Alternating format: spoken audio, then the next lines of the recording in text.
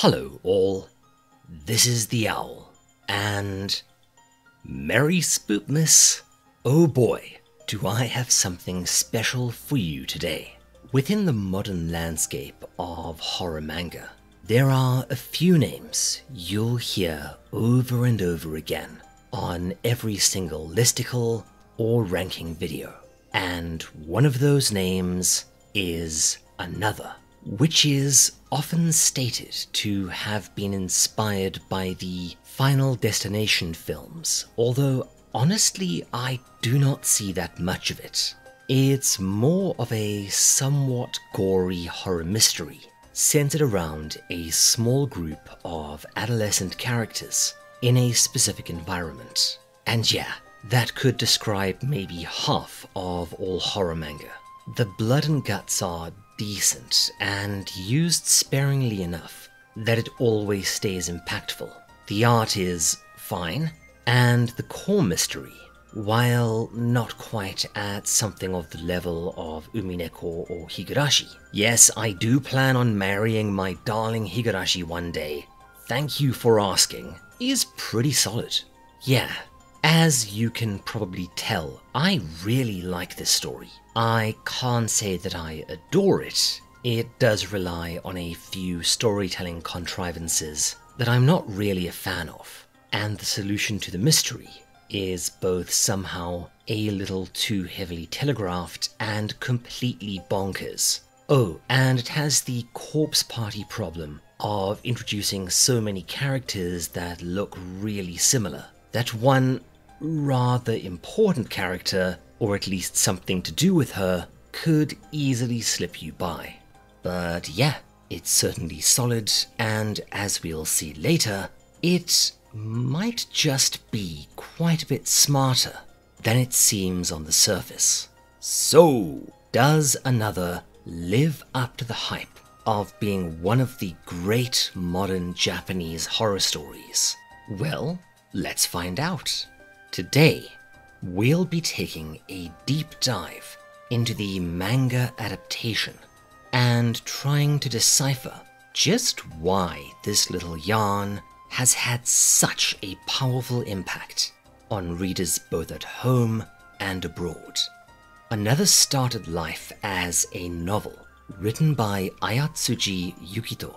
This dude is pretty fascinating, as he generally does old-fashioned detective stories. And he's married to Fuyumi Ono. If that name sounds familiar, you might know her from her own manga series, such as the mediocre supernatural investigation series Ghost Hunt, and the really good and really depressing small-town vampire yarn Shiki, or as I like to call it, You'll Never Look at a Tractor the Same Way Again. Ayatsuji is a huge critic of the modern manga scene, as he sees them as flat and lacking in any sort of important social commentary. Which, Another can be read in a few different ways. On the surface, it's a straight-up supernatural mystery. However, there's also a way to read it as a metatextual critique of certain societal issues in Japan. We'll get to that later. And before we start, a few quick things. Firstly, yes, like most of those on the weeb spectrum, I've seen the anime adaptation, but that was donkey's years ago, and I only have the fuzziest recollection of it. So, I am not going to be spending much time comparing the manga to the anime. Cliff notes: the anime is quite a bit gorier, has a lot more action, and does explain one of the most confusing aspects of the story a bit more clearly. But on the other hand, it loses a lot of the interesting subtext, one character is completely botched, and the mystery isn't as cleverly set up. It's still a damn fine adaptation, and of course, has an absolute banger of an OST. Secondly, as I've said, Another contains a certain subtext, And going through that subtext is going to necessitate me being somewhat critical about certain aspects of contemporary Japanese culture, particularly schooling. And as I've learned from my Chainsaw Man series, there are some viewers who take issue with this and assume that this must mean I hate Japan and every aspect thereof. Ugh, let me get this straight. Right now, I spent most of my adult life living in Japan. I have a deep and abiding affection for the place, its peoples, and its culture. But that does not mean Japan isn't occasionally really messed up. And some of these nasty, pointy bits are, at least I think, a big part of what Ayatsuji was driving at with his story. Again, we will go into this a bit later. Finally, to cap off this overlong rambly intro, I will say this much at the outset. This is a great manga, and different enough from the anime to easily justify a purchase even if you've seen it. It's also a great big twisty ball of mystery, characters, murky motivations, and red herrings. So, if you haven't seen either, then I'd highly recommend watching this video, then reading the manga yourself, then coming back for part 2 when it comes out. Because while there aren't too many spoilers here, part 2 is where the answers to the mystery will start being pooped out. Okay? Okay. With that out of the way, we've got a lot to look at here, both in terms of the story and in terms of authorial intent. So let's dive on in.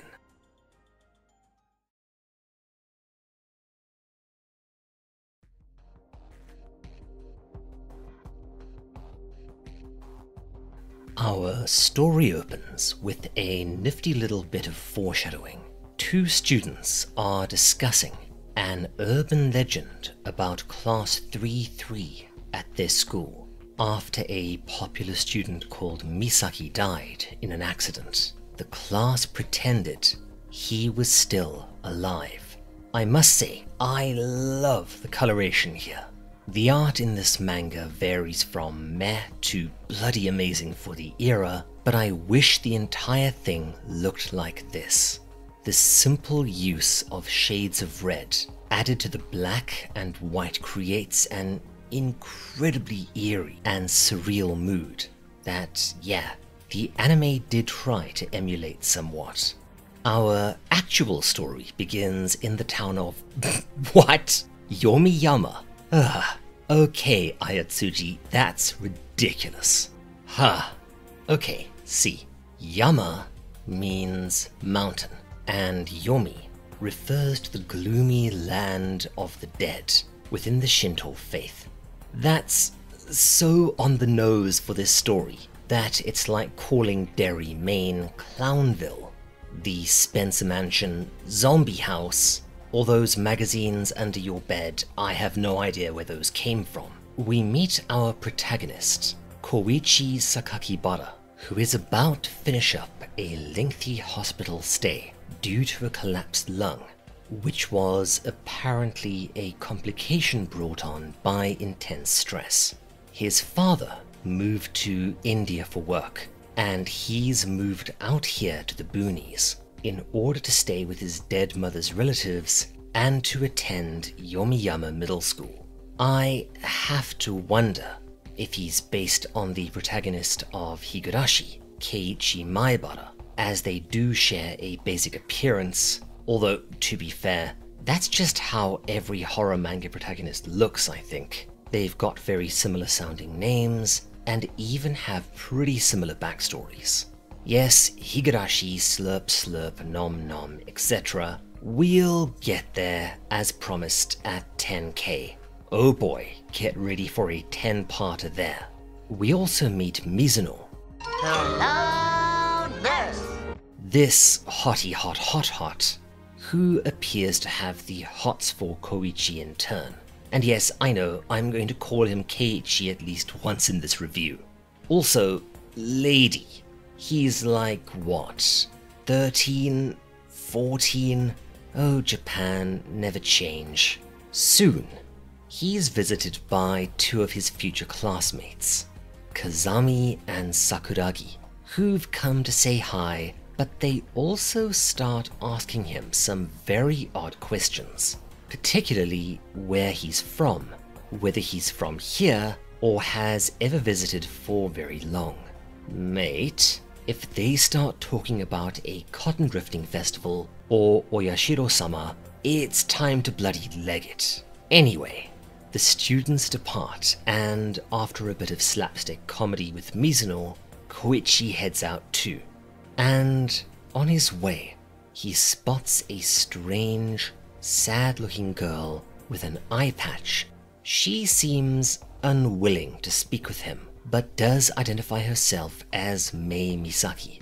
Hey, isn't that the family name of the dead student from the urban legend? Huh. And yes, like any really good mystery, we are already setting up a bunch of clues, red herrings, and foreshadowing. Honestly, like Higurashi, this might be one to go through with a pen and paper if you want to solve the mystery before the characters do.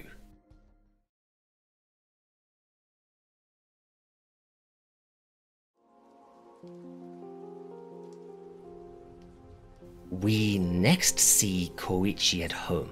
Turns out that he's actually staying with his stunningly beautiful aunt on his mother's side, Reiko.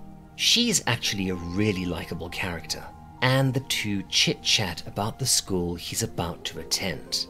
Specifically, the various superstitions at the school. Yeah, basically every school in Japan above maybe elementary school level has a good few of these. Don't go into the gym after hours, or you'll do badly on the next test. Always bow to the statue of the first principal on your way out, or your parents will get a divorce. Don't go drinking with the geography teacher, or you'll end up pregnant. That sort of thing. Here, however, there's one strange one. You must abide by the will of the class, or else. That's ominous. We also see that Reiko has a pet. I think that's a minor bird called Rei. Oh yeah, you should be taking notes, because while Ayatsuji isn't really that scary, he knows story structure and how to construct a very tight mystery. And one of the most important rules when it comes to crafting a mystery is that you have to set it up in a way where the reader could foreseeably figure out the answer before the characters do. So pay attention. That bird is kind of important, and it's one element that I don't even think was in the anime. More's the pity, because this is pretty clever. And let me say at this point that I am not going to go over every single clue we're given, or every bit of foreshadowing, or every red herring, because this is going to be long enough.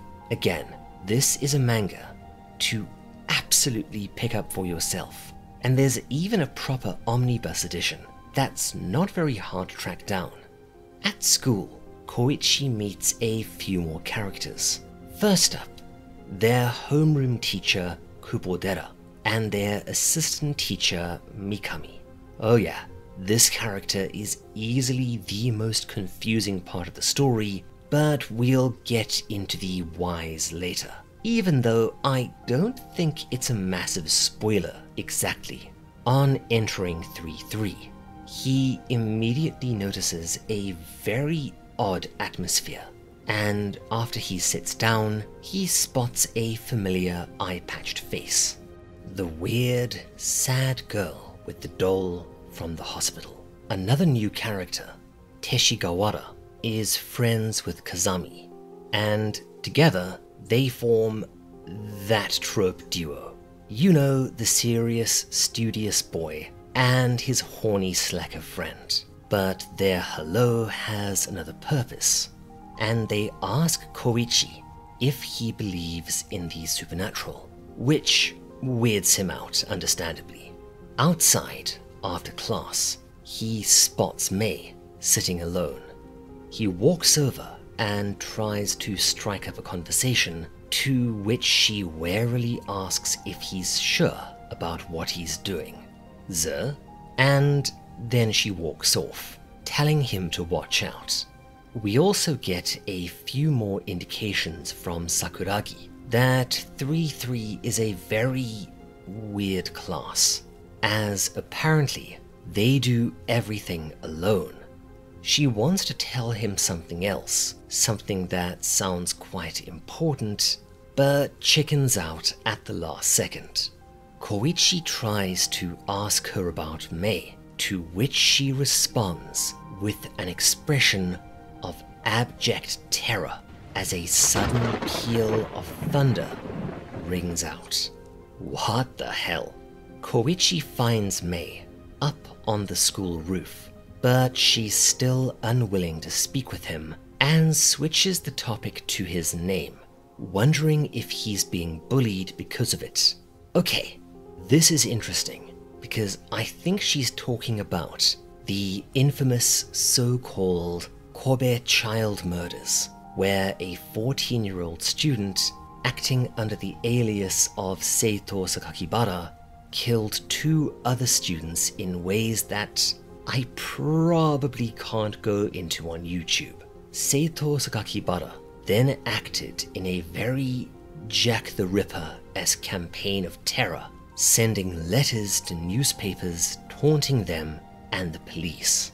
He also wrote a sort of manifesto in which he blamed the killings on the Japanese education system, where he had been bullied and made to feel invisible. That's, oh man, that's some really clever and rather subtle foreshadowing. Remember this moving forwards. Anyway, Mei tells him that Sakakibara is a cursed name, as it's associated with a wretched death of school kids, and also tells him that at this school, 3-3 is the class closest to death. You know, I wonder, with all the on-the-nose symbolism that Ayatsuji seems fond of, that this wasn't class 3-4, you know, with 4 being the unlucky Japanese number due to it being a homonym with death. But the number 3 is, I guess, associated with curses, so that might be it. Although here I might be overthinking things. We also get one of the most iconic spreads in the manga, as Mei warns Koichi that bad things are coming, and he needs to be ready for them, and then she buggers off. What an odd little duck. Anyway, we're going to start getting into the meat of the story soon, and before we do that, I really want to give you my own theory on exactly what Ayatsuji's authorial intent was here. In simpler terms, exactly why this story is how it is. So, yay! Pull up a chair, because it's time for another patented FrightRanker ramble on weird Japanese shit. Let's get it out of the way.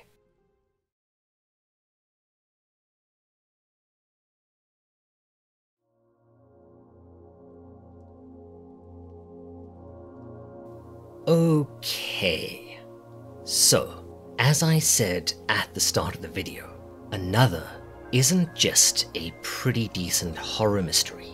It can also be read as a deep metacultural critique of some of Japan's more jagged edges, and this is going to take a bit of explaining.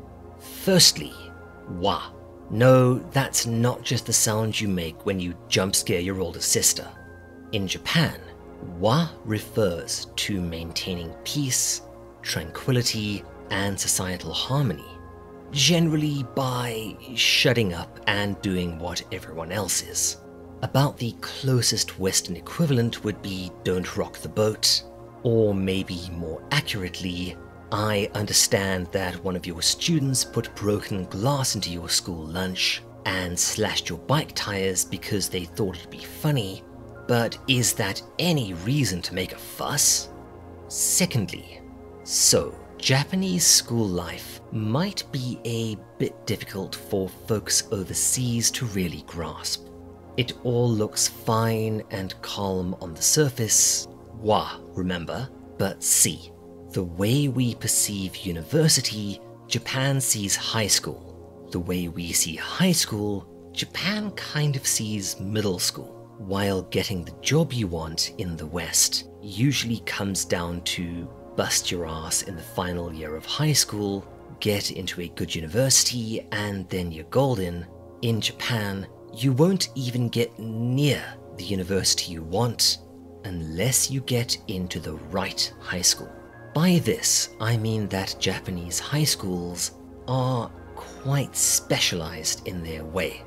For stuff like law, medicine, science, and the like, students will travel from all over Japan to try and get into the handful of schools that feed these careers. And, as you could probably imagine, competition is fierce, meaning that middle school is a bit of a hellscape.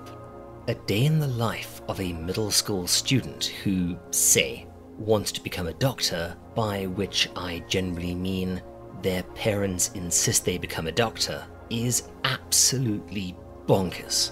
These kids get to school at maybe 6 AM for club practice. School starts at 8 and finishes at around 3.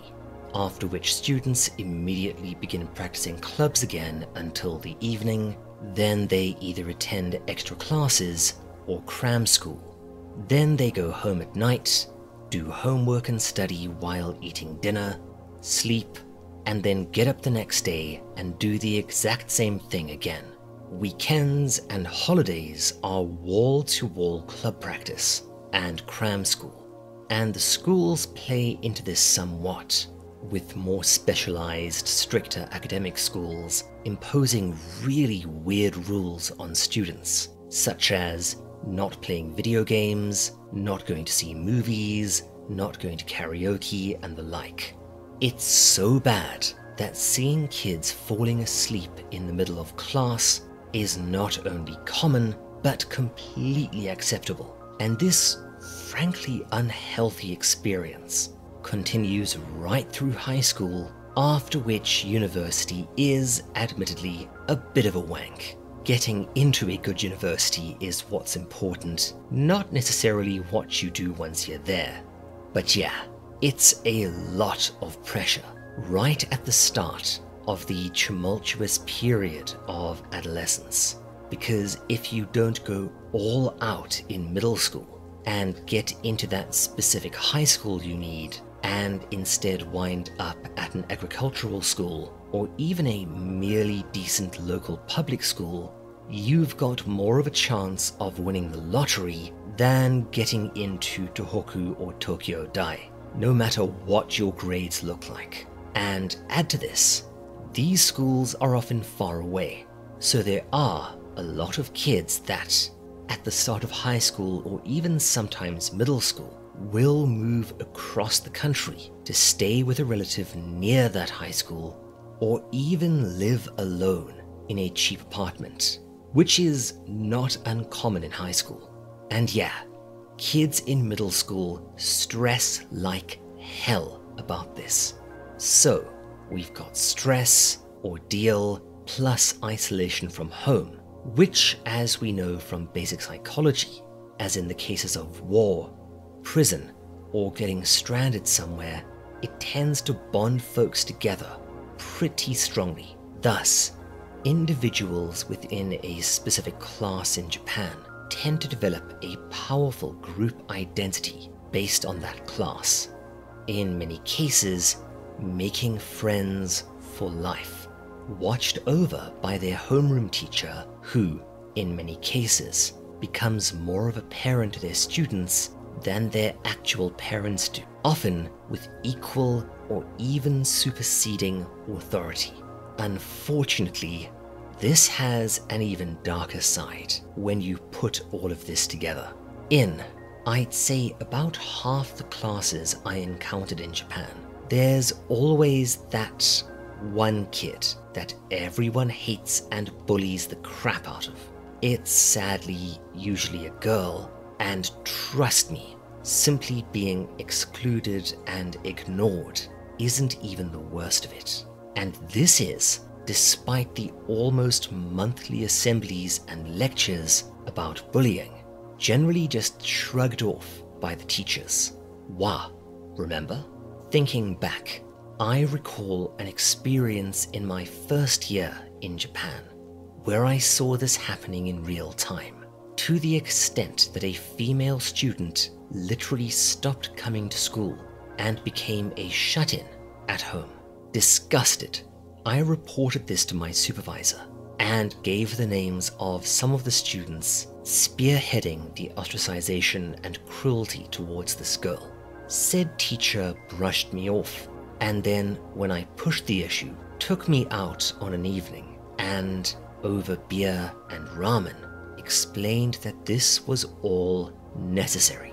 She called the student the class kidney and said that all the stress and negative energy of the class has to go somewhere, and better it all be poured into a single victim than being turned loose where it can become antisocial behavior or disruption of the school as a whole. The student becomes, in essence, a societally acceptable sacrifice for the greater good. Yeah, Japan's not all Pokemon and Pochitas. So, what was the point of that ramble? Well, as we move forwards in the story, I want you to keep it in mind. With that, let's take a short break. Let's all go to the lobby. Let's all go to the lobby. Let's all go to the lobby to get ourselves a treat.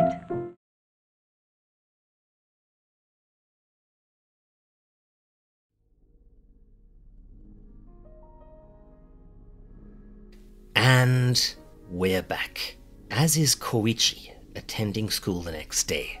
He's making friends with Teshigawara, but there is a rather threatening atmosphere here, especially when he asks about Mei, which prompts his new buddy to coldly ask him if he's feeling alright and walk away looking perturbed. Koichi then runs into Mikami-sensei, who offers him an umbrella. Oh, thanks, Freddy. Foreshadowing. The next day, we meet, yet another new character who looks far too similar to the other characters. His name is Mochizuki, and he's holding a bit of a chubby for Mikami-sensei, the assistant teacher of their class. In my school, it was always the computers teacher, Ms. van der Merwe. Oh, Miss van der Merwe, you and your black stockings with those little red ribbons. Wah. Why the hell did you have to go and marry a guy that looks like Marlon Brando from the island of Dr. Moreau? Wait, where was I? Oh right, we get another clever little bit of metatextual patterning as the two discuss The Scream. You know, that famous painting of Ghostface. And Mochizuki tells him that it's a painting that evokes anxiety, and that this sort of fear doesn't go away just because you pretend it isn't there. Yeah, that's another clever little bit of foreshadowing to keep in mind, at least thematically, as we move forwards. They're interrupted by Teshigawara, who wants to tell Koichi something important, but Mochizuki sadly tells him that it's too late now and he can't. Koichi, spotting Mei again, tells them that he's off-ski to speak with her, to which they respond with, again, a great deal of unease. Yeah, there's something about this girl that's a bit threatening to the other students. Mei is initially reluctant to speak with him, warning him that this is going to piss off the other students. but she gradually relaxes when he asks her about her eye patch. He's surprised as she, for just an instant, actually smiles and looks like a normal girl. But then he buggers it up being awkward, and before he can dig himself any deeper, the conversation is broken up, seemingly deliberately, by another teacher. Yeah, what the hell is going on here? After a brief interlude with his aunt, we cut forward to school the next day and meet another character, although this one is actually somewhat important to the plot. Her name is Izumi, but we won't find that out for a bit. We then, I think, cut back in time a bit to the morning and see a very brief glimpse of Koichi's grandmother. But again, note the bird and what it's saying. Its own name, Rei, and why. Yeah, I'm not sure when exactly these scenes are taking place, but we also see Koichi at the hospital, chatting up Mizuno again. You remember the cute nurse that may very well have a massive thing for him. He's curious about Mei and what exactly she was doing here. Mizuno says that a young patient died and she agrees to investigate more for him. That's wildly inappropriate on a few levels, but I'll allow it. She soon gets back to him, saying that it was a girl called Misaki or Masaki. And yeah, I'm just going to breeze through most of this side plot, as it's not all that interesting or relevant. About the only important thing here is that, okay, this isn't really fleshed out well, but it's the start of Koichi's theory that Mei is a ghost. Yeah, this'll make sense later.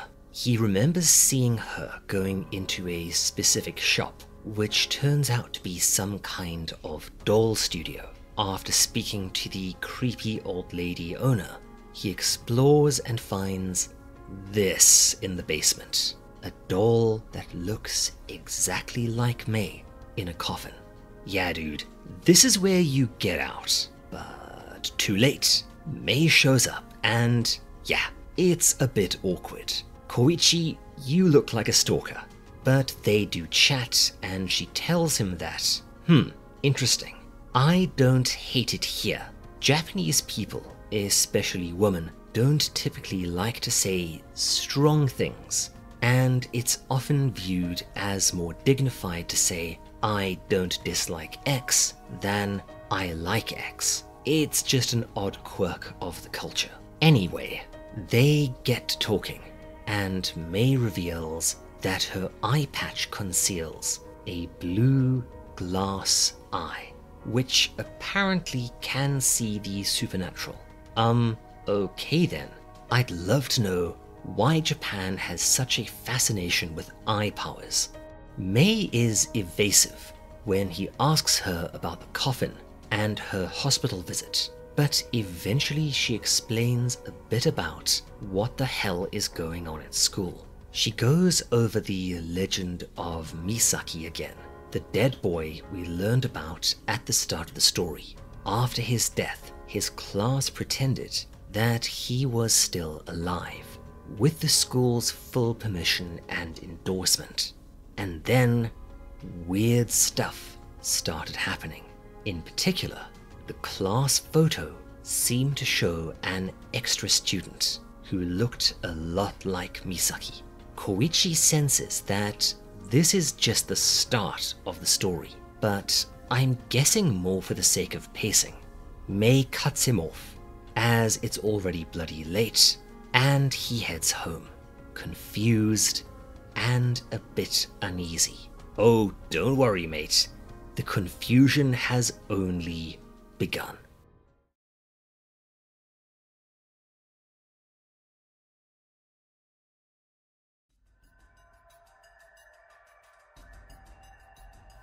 Back at school, Koichi and his chums are talking about the school trip. A massive deal for middle schoolers, as it is, for many of them, the first time they get a decent amount of free time, spending money, and even some independence. It's always in the 3rd year to help kids decompress a bit from the stress of their crucial upcoming exams that will, in a big way, determine what they can do with the rest of their lives. Most schools go to Tokyo, and the trip is capped off with a visit to either Disneyland or USJ. Except here, Koichi is told that 3-3 goes in their 2nd year rather than their 3rd, which is very odd. He also asks them about the Misaki ghost story, which causes them to panic, but they're interrupted by, "Oh, this girl again, Izumi Akazawa. She's your stereotypical mean girl, and is going to be very important to the plot, so remember her." At home later, he learns that his dead mother was in class 332.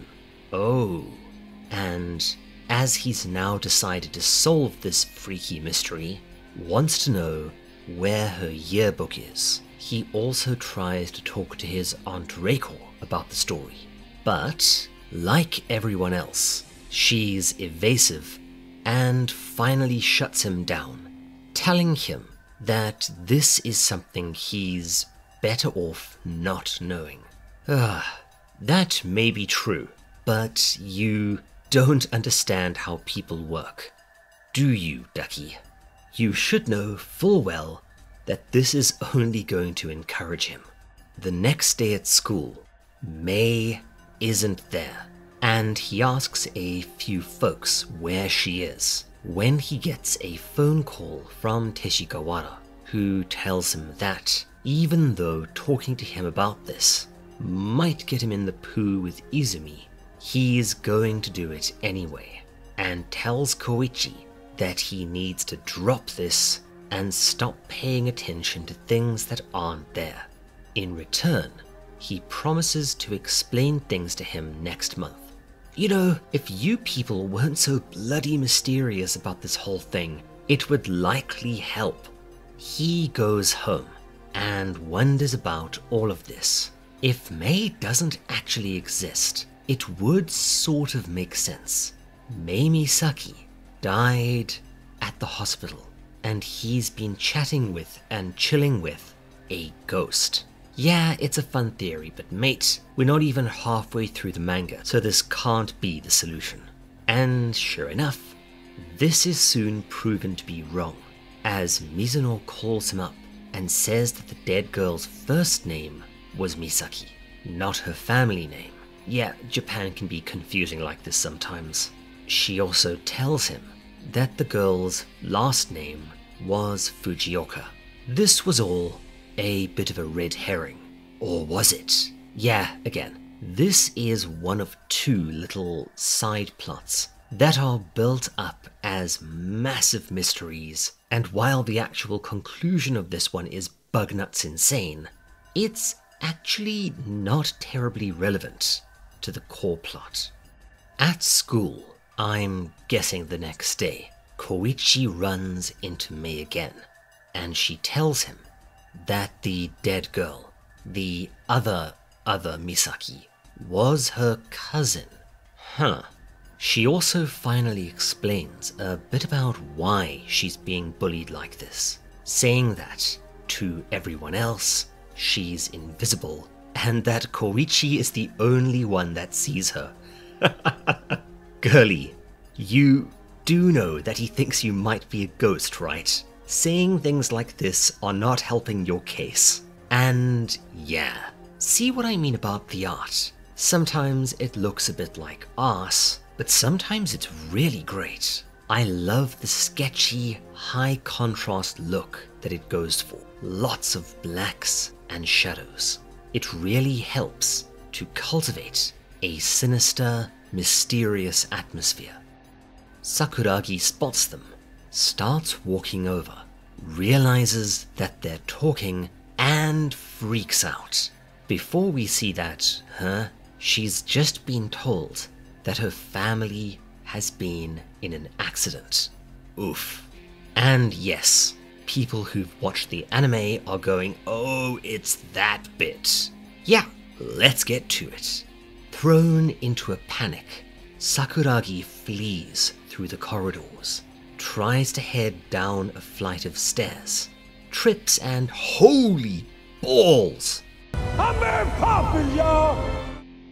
Falls right down onto the pointy bit of her umbrella. It punches clear through her trachea and out the back of her neck. Wow, this manga just escalated really fast. And this nutty-butty scene marks the end of the first volume.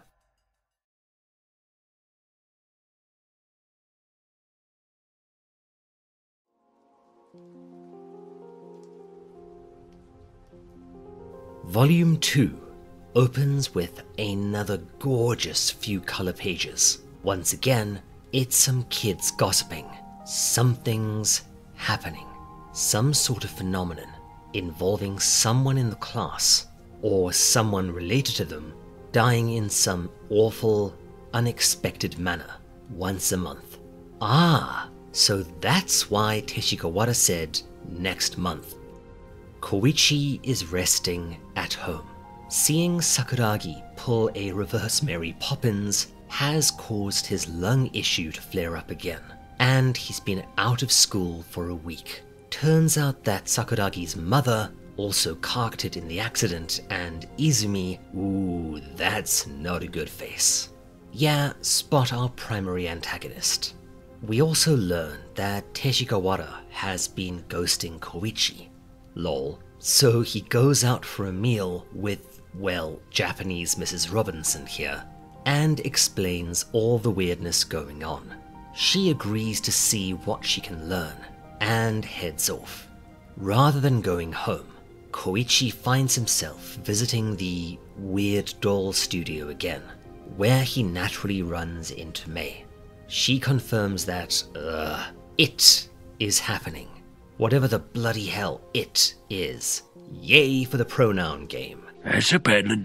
And of course, she still refuses to clarify, implying that if he knew, he would probably start ignoring her too. I think that there's a further implication here, that despite her cold nature, she really enjoys the fact that he's speaking with her, and is avoiding telling him things, not just because of his own safety, but because, well, if he knew what was going on, he would probably ostracize her too.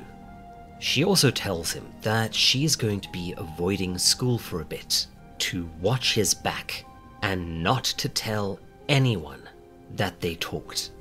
Koichi, at home later, mulls all of this over, and realizes that his mother's yearbook might be in Building 0, an abandoned part of the school with an old library.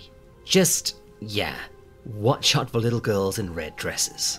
He also speaks with Reiko a bit more about her brushing him off regarding his questions earlier, but she says that she has no memory of this.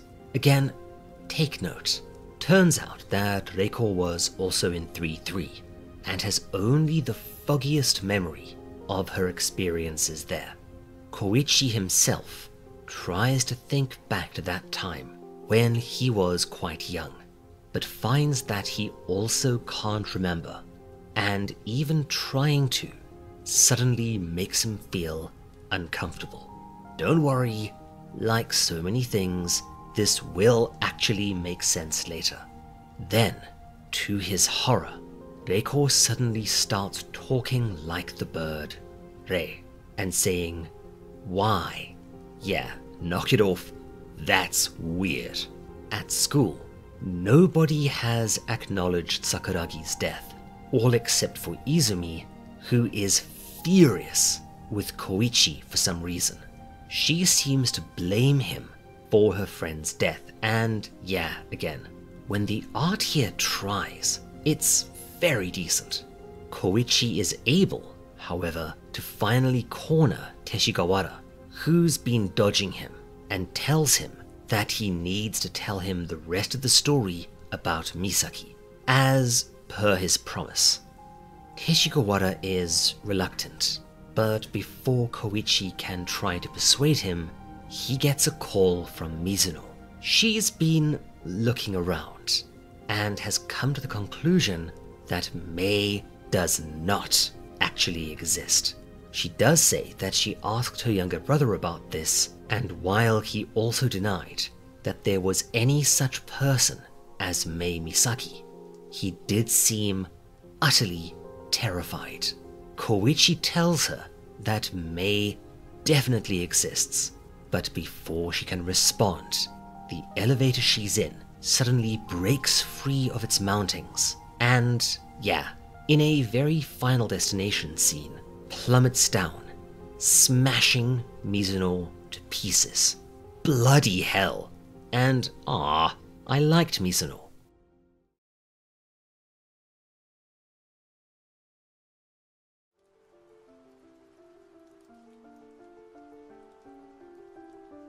Sometime later, at home, Koichi asks his grandparents if they want to go to Mizuno's funeral, and holy crap, that is a gorgeous panel. And okay, here's something for you manga fans, and be warned, you're never going to be able to unsee this. What you're looking at here is almost certainly a technique that you start to see in the 90s. I think Gantz was one of the first to make it work decently, and now you see it pretty frequently, especially in seinen, or I guess the seinen-like shonen, for example Tokyo Ghoul. That entire lovely backdrop, that is actually a photograph. The photograph will get digitized, in many cases traced over, and then composited into the panel. It's a technique that's actually a bit like rotoscoping, and while it is frowned on in certain circles, I've always thought it looked great. One sign to look for is a white border around characters and anything else that's clearly drawn in. And now, you will never be able to unsee this. Haha. Anywho, another clue to take note of. Koichi's seldom seen grandfather says that he doesn't want to go to the funeral as he's been to too many as of late.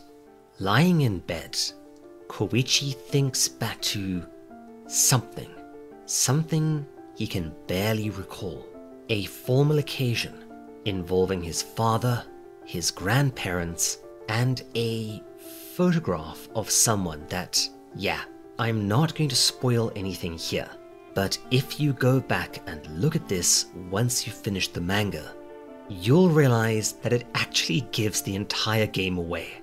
But it's done in such a manner that you probably won't notice it on your first time through. Nicely done, Ayatsuji. I'll give you this. The mystery in this story is handled pretty damn well.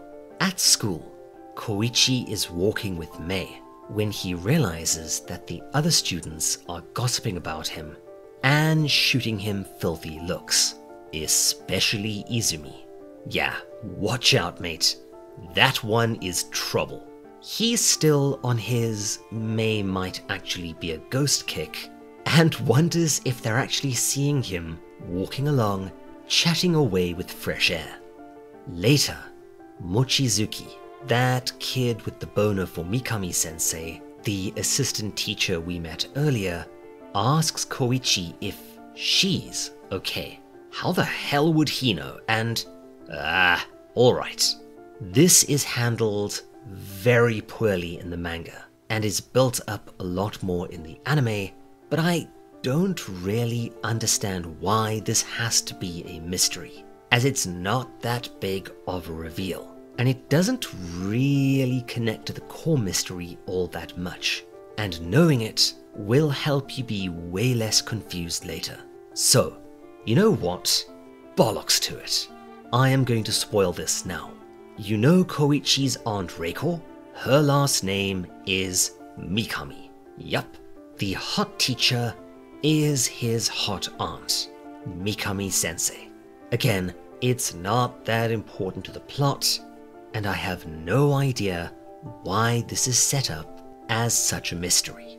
Anyway, in the library, he asks that creepy teacher from earlier about his mother, making a pretty good excuse by saying that he wants to try drawing her in art class. And yes, there is kind of an art theme running through this manga, but I don't really understand why. It's never especially plot relevant.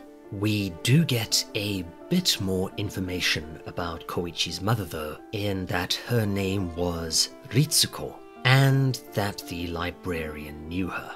But she died right after Koichi was born, and yeah, this dude is acting just as shifty as all the others. However, before Koichi can investigate further, he is called to see the counselor, where he learns that Mizuno's death was a freak accident. Yeah, I think we gathered that, stemming from simple misfortune. Okay. A lot of people have said that these deaths are supposed to be very Final Destination-esque, but I don't really see it, to be honest. There are no Heath Robinson-esque chain reactions. It's just bad luck. Maybe this is more pronounced in the anime, I do not remember. Oh, except for that one scene which, yeah, we'll get to that next time. You'll see what I mean. Koichi returns to class and finds it completely deserted. Dude, maybe they're all ghosts. Maybe you're the ghost.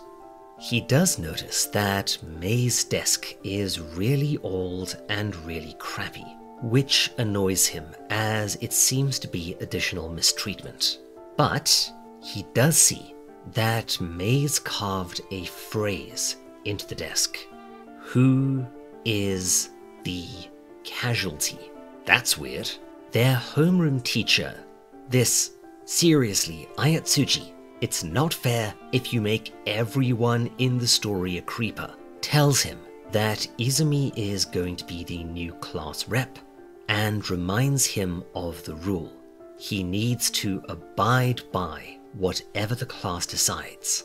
And, a bit more sinister, the implication here is that the class deliberately met together in a secret location designed to exclude him from said meeting.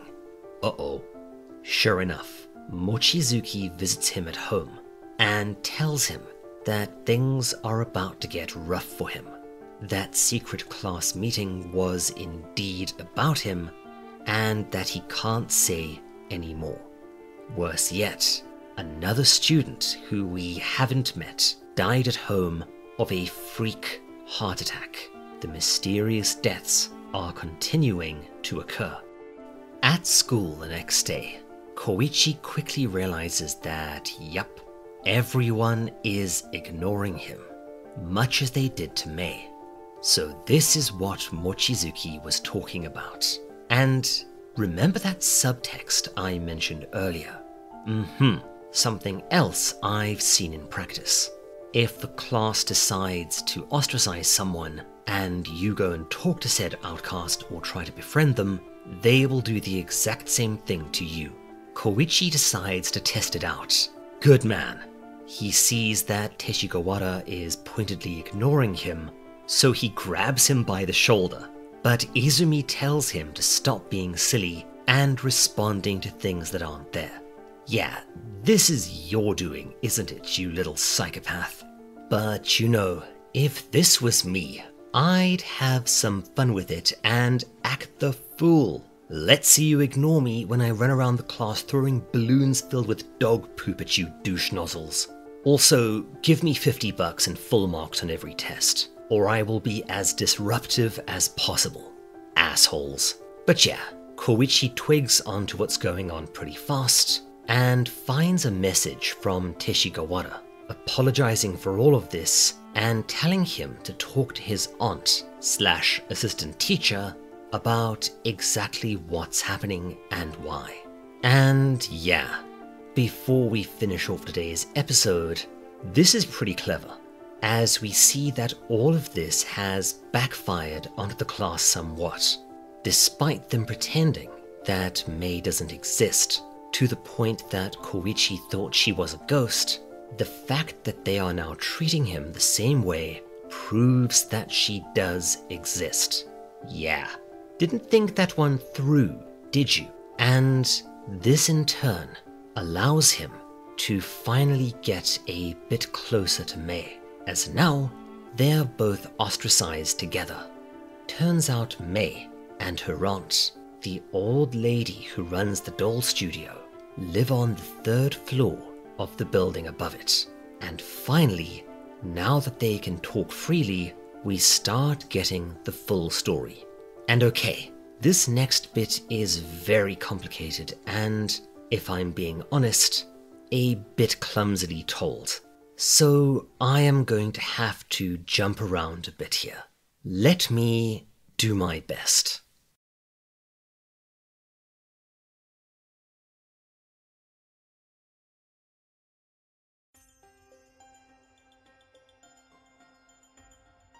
Right, Cliff Notes version. After the original Misaki died, the other students pretended he was still alive, to the extent that it got very weird and rather morbid. They'd set up a desk for him, they'd have conversations with him, they'd even pretend to be walking home with him. And gradually, this was followed by some odd occurrences, including the photograph we saw earlier, as if there was really another person, an extra person, in the class. And this caused some sort of curse to fall over 3-3. Then the deaths started. Freak accidents that claimed the life of students and other family members. Anyone within a certain radius of Yomiyama who is either in class 3-3 or is up to 2 steps of genetic relation to someone from the class seems to be fair game for horrible, tragic fates.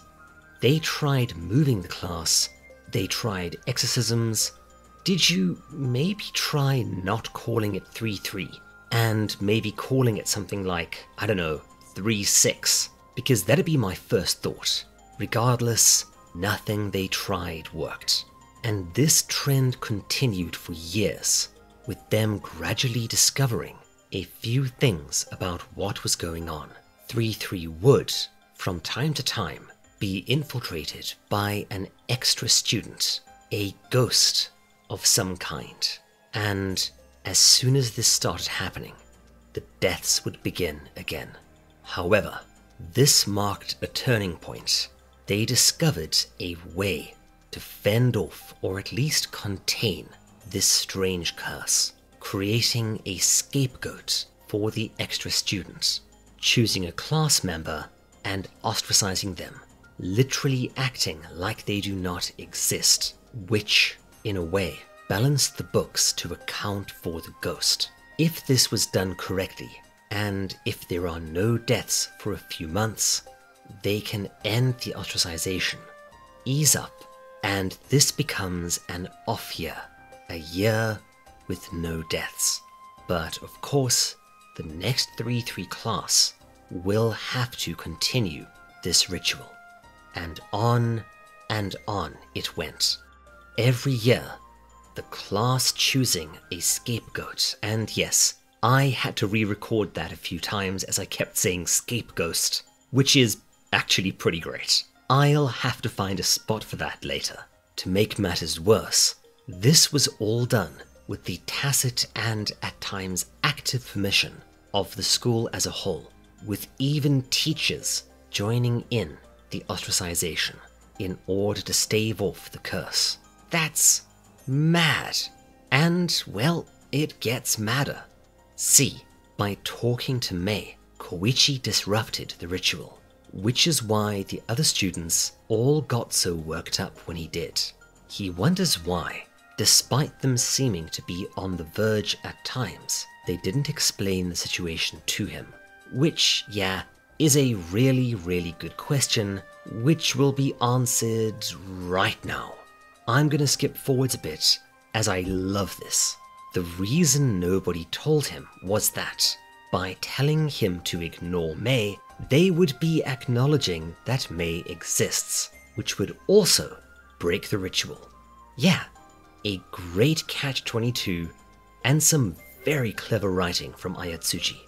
But, as you can probably guess, this once again is only half the story. What's up with this extra student business? What did May mean by casualty? How many people are going to cark it before they puzzle this one out? Well, we'll have to see next time. Before we finish and you all go out trick-or-treating or toilet papering cars on TikTok or whatever you youngsters do for Halloween these days, I want to give a massive thanks to my patrons. Astrixic Gaming, Cheerful Satanist, Bourier, Say Rory, Jacob Ramsey, Crazy, Lance Goobel, Piece of Yeast, Rafferty, Robert Dote, and XTC Pill. You chaps and chapettes are amazing. If you want to see more like this, you could always subscribe, and don't forget that bell icon, yada yada yada. If you want to help Mrs. Owl and I out to improve our setup, fund more videos, or afford some safer stairs, go and check out our Patreon. You'll get some fun perks on the Discord and early access to most of my FrightRanker videos. Cheers, take care my friends, and I'll see you next time. Happy Halloween. This is the Owl, signing off.